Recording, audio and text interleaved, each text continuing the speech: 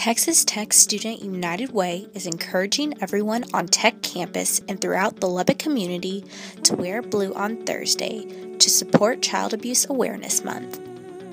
Allie Childers, Jr. and President of Tech Student United Way, says on Thursday from 11 to 2, Tech United Way will be out in the free speech area to pass out blue ribbons.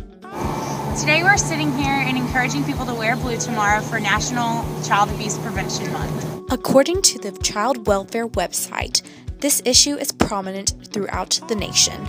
Through the Department of Health and Human Services, a research study was conducted by passing on the types of victims and what abuse was caused to young children in 2011. Victims in the age group of birth to 1 year old had the highest rate of victimization.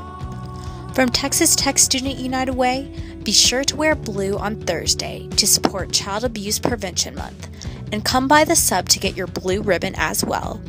And for the Hub at TTU, I'm Lauren Eslenbaum.